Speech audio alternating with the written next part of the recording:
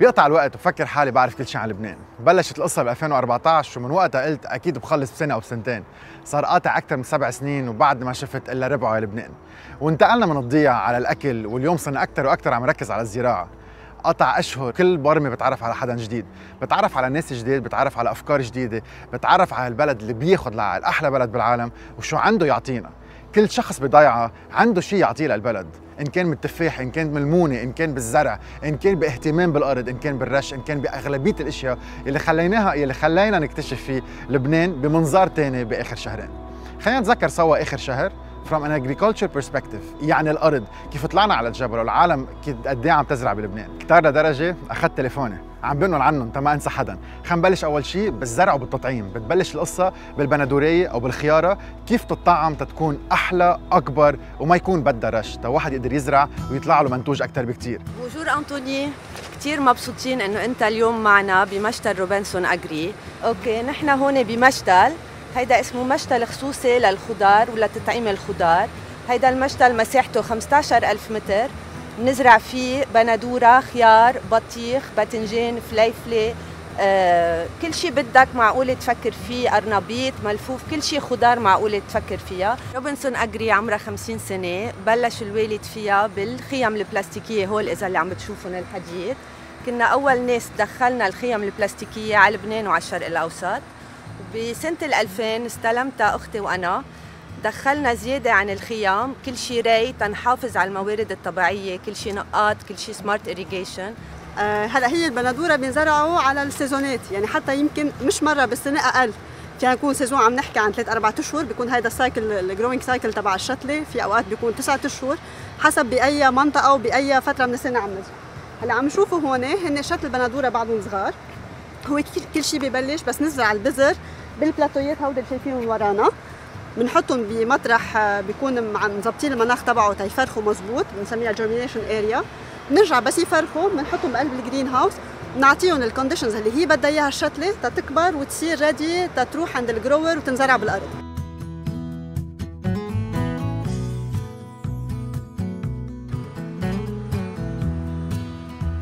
هيدي الشتله تقريبا صارت تو بي ديليفرد للجروور.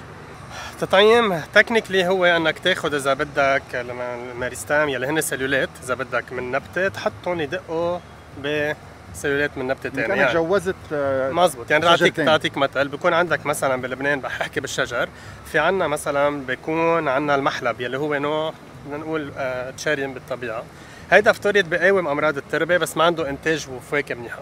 بكون عندك كرزه عندها فواكه بعقده بس الارض تبعها الروت ستوك منه قوي. سو نحن بنجرب نوحد الاثنين، يعني بصير عندنا كرزه بتقاوم امراض التربه اللبنانيه بنفس الوقت من فوق الفواكه بس بعدها كرزه. بعدها كرزه، لما نقول نحن تطعيم يعني منه جي ام اوز، ما غيرت جينيا. سو انت يعني اذا بدك بتجوز نباتات من ذات العائله.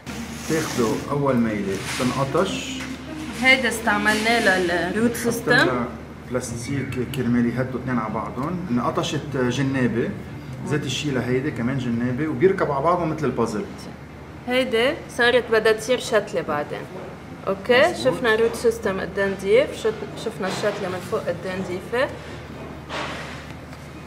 بتكفي قصتنا ووصلت على المشروم. حدا كان يقول انه في فطر بلبنان مزرعه هالقد كبيره، اذا فينا نسميها مزرعه، طعموا المشروم بلبنان بلا ما يكون بدنا اياهم من برا. هاي اهلا وسهلا فيكم انطوني، اهلا وسهلا فيك بفرنجي ماشروم فارم. فرنجي ماشروم فارم مع بعض المزارع اللبنانيه وصلت انه خلينا ما بقى نستورد الفريش ماشروم من اوروبا، يعني صار عندنا مثل ما بيقولوا بالبلد اكتفاء ذاتي، تنقدر يكون عندنا هالبرودكت موجود فريش، ما بقى يجي مستورد، تقدر تاكله من وقت ما بتقطفه ليستلموا زبون باقل من 24 ساعه.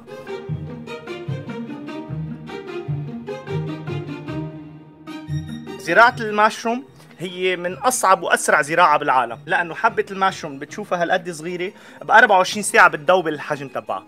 نحن في ستاندر معين لازم نقطف عليه الماشروم، نقول له 4 to 6 اللي هو الستاندر الاوروبي والستاندر العالمي كحجم الحبه قد ايه لازم يكبر. اللي عم نشوفه هون مش تراب، لا هيدا هو النوعين، يعتبر هون فرجيك اياه كومبوست وفي بقلبه مايسيليوم، اوكي، واللي على الوجه هو الكيزنج سويل او المعروف بالبيتموس.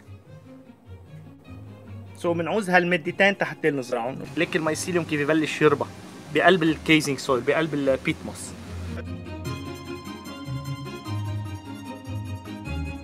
واغلبيه الاشياء اللي اكتشفناهم هيدي السنه بلبنان هي لبنان اكثر بكثير من تفاح، اكثر بكثير من خيار وبندوره، مع كل محبتنا لهول الخضره اللي عنا اياهم اللي كلنا بنعرفهم ويمكن درسناهم بكتاب تاريخ جغرافيا، بس لبنان بيزرع كل شيء.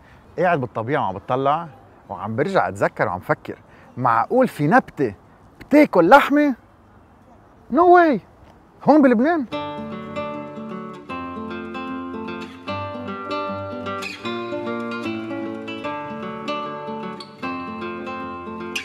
الفكرة انه نحن هون بمطرح رائع، بس لانه نحن منا بماي وبجون ما عم بتشوفوا الزهور حواليه، هيدا الشيء بتشوفوه بفلومه باليابان او مثلا بالصين، بس نحن عنا اياه بلبنان. هلا اوت اوف ريسبكت للشيء اللي رح نشوفه ما رح نقول نحن وين، اوكي؟ وحتى بليز كل حدا رح يحضر الموفي ما تقولوا نحن وين، لو بتعرفوا لو نحن جايين نشوف البلات كارنيفور تبع لبنان يلي هن اسمهم دروزيرا. ليه ما بدنا نقول؟ لانه هيدا البلات اوكي عالميا هي منا بخطر لانها مستورده وبتنباع وكل شيء، بس بلبنان هي بخطر، المطارح اللي بعد موجوده كثير قليله، هيدا نيش منها، اوكي؟ وشو بيصير؟ في كثير فلوريست او ناس بحبوا يتاجروا فيها، سو بيجوا بيقبعوها وبياخذوها يبيعوها وبتفقر هون اكثر واكثر. سو تخيل اول شغله رائعه بدنا نحكي عنها انه نحن في بلانتات عارفوا انه ليك انه انا اذا بدي اعيش بمطرح ما في ازوت شو بعمل؟ ادابتيشن. شو عملوا؟ راحوا يشوفوا وين في ازوت اذا بدك بالدنيا. سو بتعرف انه نحن عاده بناكل لحمه لان فيها بروتين، مزبوط؟ هن شو عملوا؟ بياكلوا لحمه بيسحبوا هالبروتين منها وبحولوها للازوت كذا فورم، يعني من امونيوم وهيك. يعني تخيل انت دجا انه في نبته لقيت طريقه انه تعيط للحشرات يجوا عليها تاكلهم. ليه؟ لانه بالارض ما في ازوت، هيك هي بتهضمهم وبترجع بتاخذ الازوت منهم. بس تنفكر بالادابتيشن يلي هن عملوها، قديش قدروا تاقلموا، كيف قرروا. غلا المعيشة بمحل اذانا اكيد، بس بالمحل خلينا نشتري اكثر وطني. بتتخيلوا قديش صار في حليب لبناني، قديش صار في معزيات لبنانيه، خريف لبنانيه، بقر لبناني، وانبسطت كثير ان ابرم عليهم كلهم سوا. وانبسطت كيف برمنا عند بسام. ساعة الواحد بيحكي عن البقر انت يعني كأنه واحد عم بيحكي لك عن اولادك وبتتحمس وبتيجي بتحكي. انا بسام متب، نحن هلا باللقلوق على بيستيت سكي، بقراتنا بيفلتوا هون كل 6 اشهر تقريبا. انا زلمه بحب الحيوانات كثير كثير كثير كثير، والبقر تحديدا هو احلى حيوان عندي. البقره وزنها بين 450 و 600 كيلو، هدول البريم اولشتاين وزنهم بين 450 و 600 كيلو تقريبا. البقره بتتغير في لها 3 مواصفات اساسيه. اول مواصفه كميه الحليب اللي بتعطيها. كمية الحليب اللي بتعطيها والماتير جراس اللي بقلبه، المواد الدهنية اللي بقلبه، هن بيحددوا نوعية الحليب وكميته. يعني البريم اولشتاين البقر البيض والسود يلي معروف بالهولندي، هيدي بقرة بتعطي كتير حليب، نسبة الماتير جراس فيها أقل. مواصفاتها البقرة البلدية إنه هي بتسخن كتير أقل، تمشي كتير، أعضائها قوية، وبتقدر تاكل أي شيء من الحقلة وتعيش عليه وتعطي حليب. لكن أكثر شيء نحن اليوم عندنا بقر بلبنان هو البقرة الهولندية. البقرة الهولندية البريم اولشتاين، الاسم تبعها بريم اولشتاين، في منها بهولندا، بفرنسا، بألمانيا، وهلا عم يطلعوا منها بلبنان وبكل البلدان. البقرة بتحبل أول مرة وزنها 325 كيلو، عمرها سنة وشهرين. بعد 9 أشهر بتولد، يعني تقريبا على 2 بتولد. أول مرة بتخلف أول مرة. ثاني مرة بترتاح، يعني 9 أشهر، 2 و9 أشهر، بترتاح 3 شهور، بترجع بتولد، أوكي؟ بترتاح 3 شهور، بتحبل وبتولد، كل سنة بتعطينا مرة. الحليب منه موجود هون، الحليب موجود هون. بس نعطيها الاوردر للبقره انه هلا بدنا ناخذ الحليب، بتفتح الكنال تينزل الحليب لهون. عندها 4. البقره بالاجمال تحلب 20 لتر حليب، بين ال 20 هي اكيد اكثر واكيد اقل، اوكي؟ بس هي بالاجمال المعدل العام البقره البريم اولشتاين بتعطي 6 طن حليب بالسيزون دو لاكتاسيون اللي هو 305 ايام.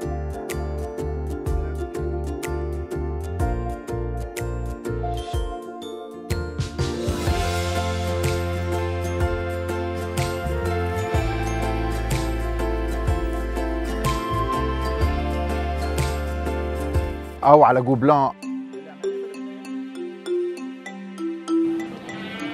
هلو ليديز.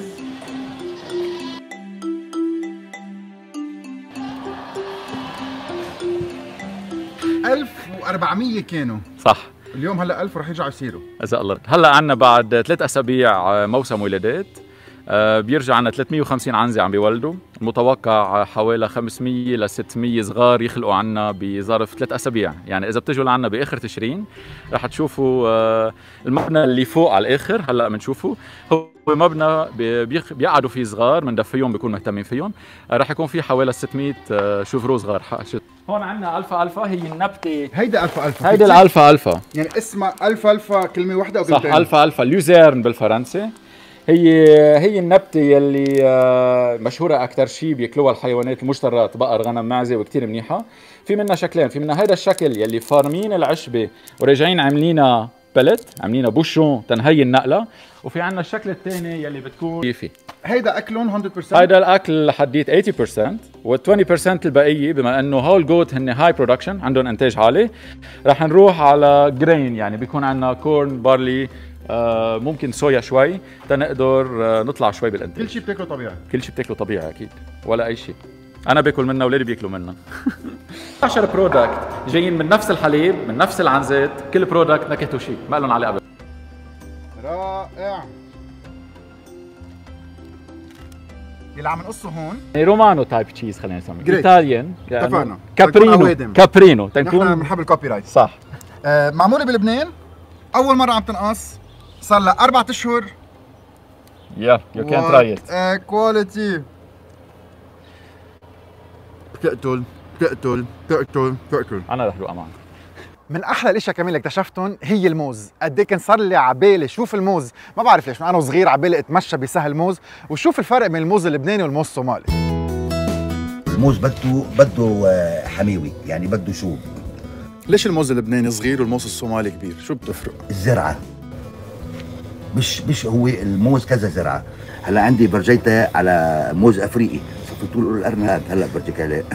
الموز ما بده الا مي، وبده معلمين يعني على التوحيد اللي له. مثلا ليك انا عندي هيدي كان عليها 3 اولاد، قلت لها 2 خليت 1.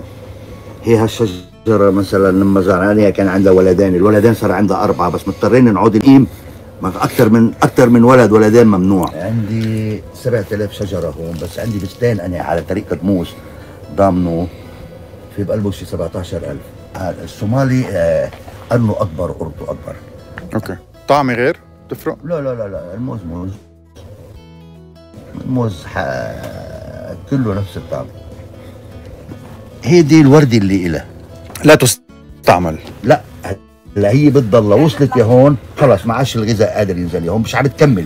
يعني بعد ما وصلش العلمي، حتى هيدي هلا فيها هيدي قد هذا على 4 مرات بعد ما نزلتش، خلص وقفت يا هون. بيوتيفول. اول شغله كثير مهمه انه منا شجره، اوكي؟ الموزه مثل البلحه مثل البامبو هن اكبر عشب بالعالم، سو هيدا عشبه منا شجره، سو ما فينا نقول شجره موز. هي اول شغله. ثاني شغله اذا بتطلع هي كل سنه بتعطي بس قرط واحد، بنسميه نحن بالفرنساوي ريجيم، اوكي؟ اذا نجي نطلع على هيدي هون مثل ما كانوا بيقولوا لك انه هيدي كلها كانت مزهره، بتاخذ اوقات 7 اشهر للزهور يلي هون تحت في الميل، وهون كانوا كلهم انثى. سو هيدي بدها تذكر هول قد ما بتحمل منها بيمشي الحال. هلا هون هيدا الشيء اذا بتطلع هول فلاورز. الافوكا، عندنا افوكا في دوكيومنتري على نتفليكس عن الافوكا وقديش كاليفورنيا والمكسيك، وعندنا افوكا بلبنان كثير مهم. يعطيكم العافيه. انا حسين ابو يحيى، انا بلشت بال 2012 اشتغل بدومين الافوكا، وهلا صار عندي بساتين وبشرف على مشاتل وبساتين كمان بكل لبنان. اول شيء نحن هون بالبستان، انا اصلا جبتكم على منطقه زيتا، لان البستان عندنا تربي فيه تربته كلياتها بيضاء، وفي مثل عندنا بيقول انه الافوكا بالتربه البيضاء ما بتعيش. نحن هون جينا لحتى نفرجيكم انه بتربه بيضاء ولا ما نترب نحن بنقدر ننتج افوكا اذا اشتغلناها بطريقه صحيحه، وبحيالله تربي، مش بالضروره تربه بيضاء، اذا نحن عرفنا كيف بدنا نزرع وكيف بدنا نشتغل. 10 اشهر عندنا بالسنه في افوكا بلا ما نجيب شيء من برا. طيب من 8 انواع اليوم موجودين، اي اشهر واحد، اربح واحد، واحسن واحد بتعملوه؟ هلا اشهر واحد بالعالم هو الهاس، بلبنان اشهر شيء هو الفويرتي، بيقولوا له بالعربي قطنجه. اوكي. لا يعني كنت بدي بدي اوضح شغله، انه الافوكا ما بتنقطف عن الشجره، بتتاكل دغري. طلعوا قديش قاسيه مثل الموزه، بتفضل. اوكي. وهيدي شغله كثير منيحه لانه فيها تقعد على الشجره 10 اشهر. 100%. اوكي. يفضل نحن كمان بس نشيلها عن الشجره تتخمر. هلا فينا نخمرها طبيعيه وفينا نخمرها بغاز وبتصير صالحه للاكل. اوكي. شو عندنا هون؟ شو عم نشوف؟ عندنا هون هيدي البينكرتون، بتيجي مطاوله خشنه، طعمتها كتير جيدة، موسمها عادة ببلش من كوينين بضلوا عندك لشهر ابريل، لشهر 4 اخر 4 كمان. هيدي اللي هي فويرتي اللي اكثر شيء بحبوها بلبنان. بتحس عليها كانه غبره، هلا بعدها هي منا مصوفيه لان هيك ما عم نلاقيها. اذا بتطلع من هالميله بتحسها خشنه، بينما من ثاني ميله بتلاقيها ناعمه. الشتاء بتجي سميكه، هي الوحيده بالفواكه الشتاء مالسه بتلاقيها بتقدر تقشرها بالايد. هي اكثر وحده مشهوره عالميا. هي حبتها بس تسوي بتصير سوداء. اوكي الشتاء بتصير سوداء، الشتاء بتقشر. كثير طيبه، بذرتها كثير صغيره. كطعمه بتضاهي هيدي، هلا نحن بنحب هي بس لأنا قياسها اكبر مش اكثر من هيك، بس كطعمه كدسامه هي دسمه اكثر شوي. بنشجع الناس باش تتعود على هيدي لانه احسن واربح اكيد للمزارع. اربح للمزارع واطيب كمان. البلح بيقول العالم البلح سعوديه او البلح بالبلاد العربيه، بس عندنا بلح بلبنان. هي من اهم نباتات، انا رح اقول منا شجره البلح، هيدي كومن ميستيك. ممنوع تكون اسمها شجره. البلح هي عشبه، اوكي؟ تعتبر هي والموز اكبر اعشاب بالعالم، لانه اذا قصينا بلحه ما بتعمل رينجز، سو منا شجره. برح سعودي، هيدا معمل استنسخ امريكي بالسعوديه. اوكي؟ هيدا عمره بال 25 سنه بالارض اللبنانيه، ما اجى غير من السعوديه بس. هيدا بارح بيطلع حافه هيدا بالشريط. انت عم بتقطعهم مش عم ركز عليهم. في 40 نوع بلح بلبنان؟ ايه اذا مش اكثر. هلا انت واقف حواليا عم بيهر منا بس المنزوعين. اكيد. هيدا عمليه تعفيش. الحب الخربان بننزله لحتى ما يخرب غيره. الحب المضبوط ما بيوقع. لا. هيدا بلش يخلص او بعد بده وقت؟ لا بده. يعني ما شهر بعد. بدوق يعني؟ ايه هلا هي حلوه بالاكل. اكسلنت. طيبين. انا يا سيدي العزيز مصري، مقيم هون الي 17 سنه، ما عندي شغله وعامله غير البلح. حلوى، في سكري، في حياني، في بنت العيش، زغلولي، برحي، مدجول، سماني، شو بدك؟ انواع كثير، كل يعني عندنا بسين كثير وكلها مشكله. من وقت ما الشخص يزرع بلحه لحديت ما تبلش تعطيه كم سنه بده؟ اذا زرعها حجم كبير ثاني سنه ما بتعطي، ثالث سنه بتعطي. وكم كيلو بتعطي كل بلحه بالسنه تقريبا؟ اول ما بتبلش بشاير بتبلش بال 100 كيلو، 70 80 كيلو. 3 سنين بتاخذ حمله طبيعه، كنا من ابعد. موسم واحد. هو موسم واحد.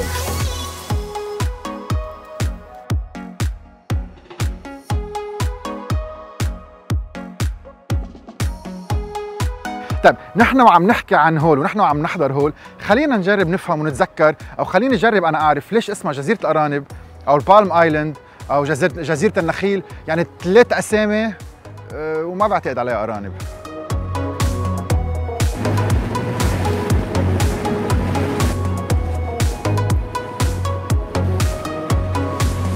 طلع شو حلو، منا غميقه ابدا، شقف صخور مثل كانه مشقق على الارض لتحت.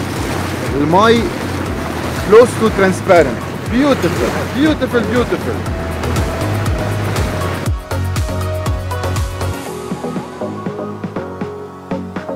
Welcome to the Palm Island Nature Reserve. أول محمية بلبنان بال 91. يس أنتوني، إذا بدك from biodiversity perspective بتشوف هون عندك القصب، هيدا اللي ورانا كله بنسميها جريج. اهم شيء هون هن العصافير والتورتلز، هيدا اللي عم جرب نحكي. في ناس بتقول عليها فيران؟ انه اكيد اكيد في ارانب بعد؟ في ارانب موجودين، في ارانب بس العجوبه اللي كثير مهمه ومميزه بهالجزيره اللي شايفها هون، هيدا نبع او مي حلوه. هلا برجيك عليه، مي حلوه عمقه 12 متر، مي حلوه بتطلع عملنا دراسات ابدا، مي حلوه عذبه. هي عباره عن سوا نحن بنبعد 5 كيلومتر عن الشاطئ، انت بنص البحر وفي مي حلوه. لهسه كان في حياه هون، كان في جزيره. خدمة قد ايه؟ 12 متر بس 12 متر. السنة فاتوا على حياتي هيدي السنة وكثير تعلمت منهم، كثير انبسطت منهم، وبعتقد فادوكم وعلموكم قد ما انا تعلمت منهم. مارك وماركوس. هيك بنشوف اوفر فيو، ماركوس شو عمل، مارك شو عمل، وهيك ثلاثتنا ساعة ما نكون على البوت تبع ماركوس بنضحك ماكسيموم. كل واحد جاي من شجرة بس التقينا على الارض.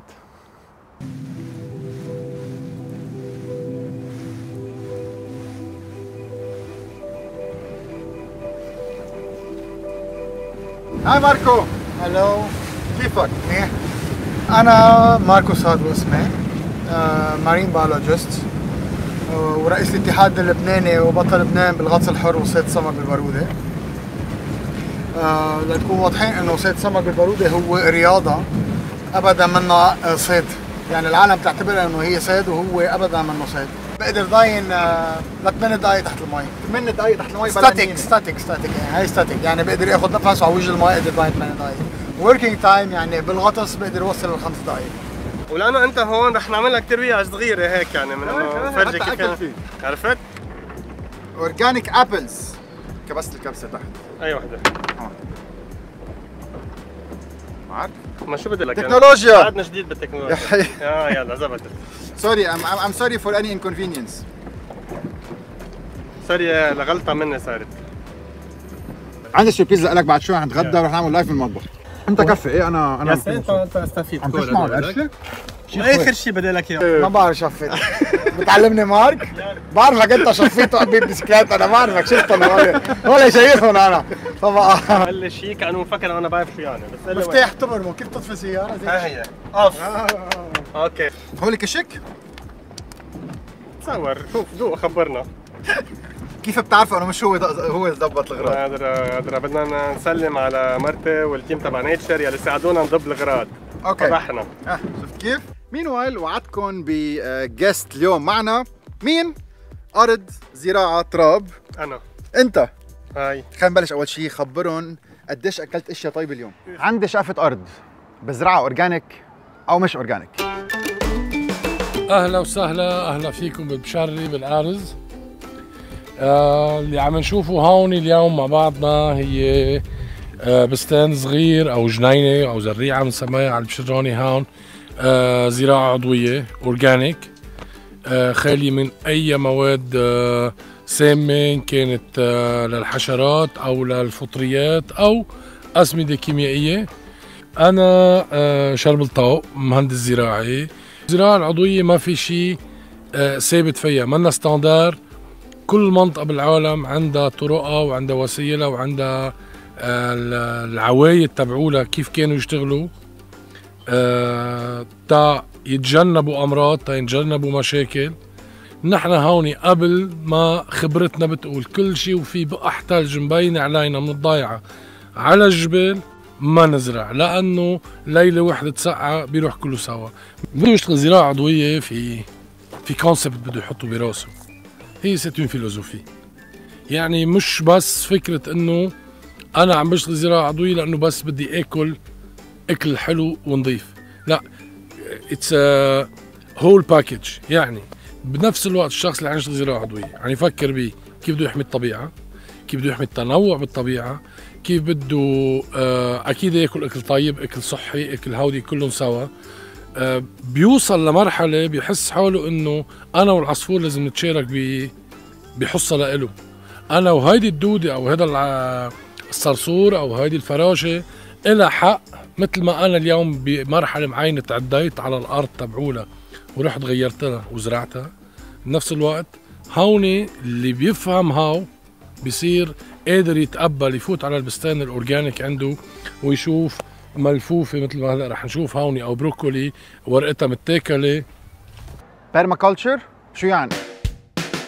أنا اسمي جورج، صاحب ذا جرين فان. نحن بنستعمل سيستم اسمه بيرماكلتشر، واللي هو سيستم بخلي كل شيء يكون متكامل ويساعد بعضه حتى ينتج بطريقه افضل، ومن دون ما نستعمل اكيد كيماوي وسماد كيماوي او رش او مبيدات سامه او حيلا شيء من هدول. عندنا كمان اكيد تكنيكات قصص هيك سبيسيال نعملهم نحن. وهلا الارض كلها انزرعت لوبيا وكوسه ببذر، هلا بدهم يومين ثلاثه المفروض ببلشوا يبينوا، يمكن كم وحده بلشوا يبينوا، وشوية حشايش وهيك. وهلا بدنا نبلش بالبروكولي والملفوف والقرنبيط وهيدي الاشياء كلها. بنحط اشياء حد بعضها، مثلا بتبعد الحشرات عن هيدا النوع، مثلا انواع ورود بتجيب حشرات مفيدة بتاكل الحشرات المضرة. تاكل مزبوط. ما بزعل على كل حدا ما بيآمن انه لبنان احلى بلد بالعالم، لانه ما بيعرف لبنان.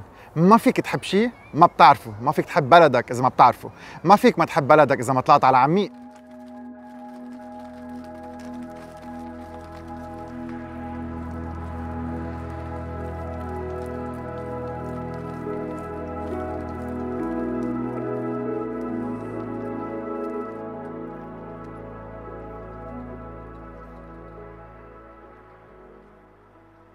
مستنقعات عميق وحدة من آخر المستنقعات من الأراضي الرطبة الموجودة بعدها بلبنان. مساحتها حوالي 2,800,000 متر مربع. هي منطقة من أهم المناطق بالتنوع البيولوجي بالشرق الأوسط. وحدة من أهم المناطق كمان لحركة الطيور بالشرق الأوسط. مصنفة ضمن اتفاقية رمسار كموقع من المواقع المهمة دوليا والواجب حمايتها دوليا. وأهميتها كمان إن أراضي رطبة بتنبع ينابيعها من قلبها ما بتتغذى من مياه خارجية. مستنقعات عميق هي من النقاط المنخفضة بين منطقة بقاع الأوسط والبقاع الغربي.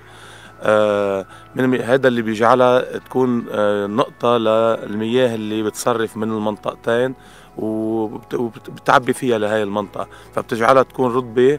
وأهميتها للأراضي الرطبة إضافة للي حكيناه لمستنقعات عميق إن هي بتكون مثل إيبونج، مثل اسفنجة بتغذي هالمي اللي عادة بفترات الشتاء بتروح بصوب الأنهر وبتروح صوب البحر وما بنقدر نستفيد منها.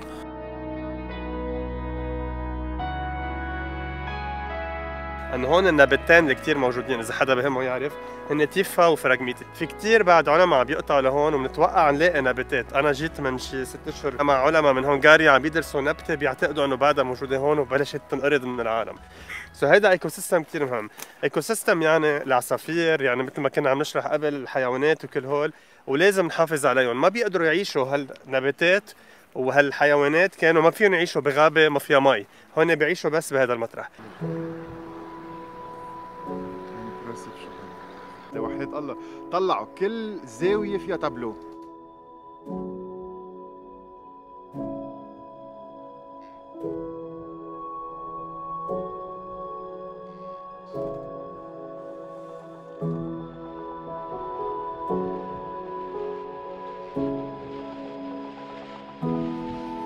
هيك لقينا دغري حد بعدهم، سوري انا ما بحب اقطفهم بس تنفرجي، نوعين نعنع كومبليتلي مختلفين عن بعضهم وهول نعنع بري. بنعرف دجا نوعين مختلفين من الزهرة. هيدي الزهرة إتاج، بتحس انه في عرفت كذا زهرة، وهيدي مثل وحدة. هول نوعين نعنع. كنا هلا عم نطلع، كل ما بتطلع هيك على الواطي وبتمشي حدهم وبنتواضع شوي بنشوف انواع بلاوي.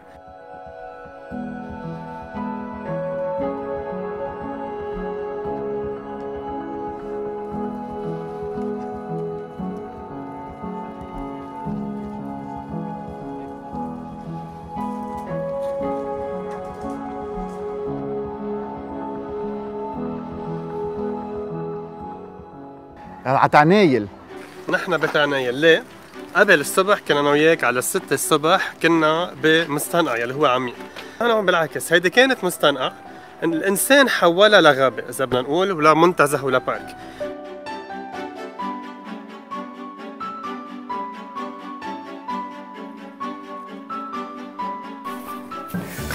خبرني مارك قصة هيدي الأرض يلي كانت كمان مستنقع جيون كبير 100%. شو صار؟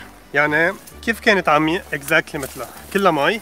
عادة لما تكون كلها مي مثل هونيك بتشوف في كثير قصب، مثل ما حكينا فراغميتس وكل هالاسبات، وقالوا لهم خذوا ازرعوها. كيف بدك تزرعها؟ عمليا بدك تخترع طرق لتنشف المي. بتعرف انه مشان تنشف مية شتاء في ينبوعة في خبار في هيك. قرروا بوقتها يزرعوا الاشجار يعني معروف تكبر كثير بسرعة وبتسحب مي فيها. منهم اذا بتطلع هلا بعد شوي من الفرجه صفصاف، حور، حتى في سيكويا، في فران.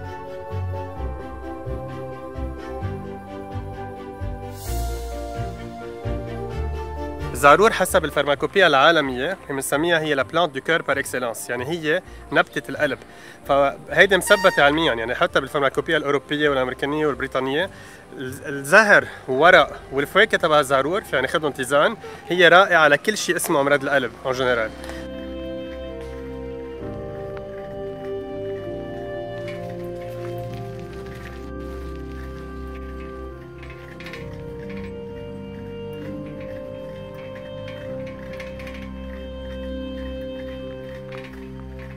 على البقاع، على الشمال، على الجنوب، وحيالله نقطة من لبنان.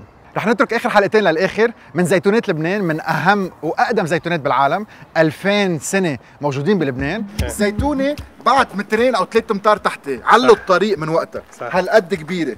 كانوا يقولوا كانوا يصفوا السيارات تحتها ايام زمان ايام الحروب لانه يخبوهم من الطيران. هالقد كبيره. ما تحط ايدك على التليفون؟ لا ما رح اكزاكت. في شيء. هيدي هي الشجره، رح فوت على قلبها تطلعوا قديش كبيره. عادة بتعرف زيتون على الأوطة وهيك، هون على هالارتفاع هالقد كبر لاقى مثل الايكو سيستم تبعه، فمن كل النواحي هيدي بتعتبر انا بالنسبة لي عجيبة. يعني هالقد كبار، هالقد من زمان، هالقد قدروا كبروا، وما فينا كثير بهين نحدد عمرهم، لأنه عادة الشجر بدك تعمل شيء مسميه كاروتاج، بنعدل الرينجز اللي جواتهم لنعرف عمرهم.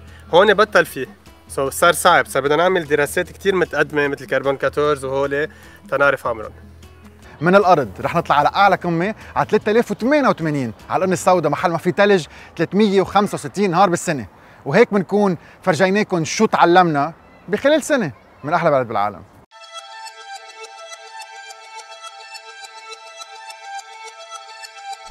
هلا بتعرف هون شغله بدنا نشرحها كذا مطرح، وخاصه بعدين نحن بمطرح في كثير هواء، بنفس الوقت الفرق الحراره بين الصبح وعشيه كثير بتفرق، اوقات عن جد 30 درجه بتفرق. هيدا بخلي انه النباتات اللي بعيشوا هون منن حيلا نباتات يعني، بس نفس الوقت بتشوف كثير نبات اذا بتطلع، وما في تنوع كثير كبير، لانه النباتات اللي قدروا يطلعوا يعيشوا هون منن حيلا نباتات، قليل، مش كلهم عندهم هالقوه يقدروا يعيشوا هون. اوكي، ليش في ثلج بضل؟ وليش بجمع محلات معينه وبس هون مينلي؟ بون الثلج لما بتبقى الدنيا عم تثلج عم تكب كميه الثلج وين ما كان مثل بعضها، بضل في عامل الهواء اللي نحن بنسميه هو النساف هوني. الهواء بيغير معالم الطبيعه كلها سوا، بيشيل ثلج من محل كثير وبيحطهم بيشقعهم بمحل ثاني، وبالتالي بنشوف مطرح عندنا 20 متر ثلج، مطرح ثاني ولا حبه. هي حركه الهواء يلي بتعمل كل هيدي العمليه. عم نشوفه هون هو من اكبر النسيسيف يلي بتبقى بالمنطقه هون، وقت اللي بيدوب بيعمل شكل المغاره يلي جوا، وبيبلش يدوب من قلبه من جوا من قلبه، بس يخلص كليا على الوف السنين صار عامل نوع من الجوره بالارض. نحن رايحين هلا، نحن راجعين بنشوف جور، هيدي الجور يلي بتعمل تمتص المي يلي بتغذي اهم ينابيع بلبنان، كل منطقه الشمال. الخزان الرئيسي المي هو هيدي المنطقه هون. مشان هيك في قانون محترم بلبنان.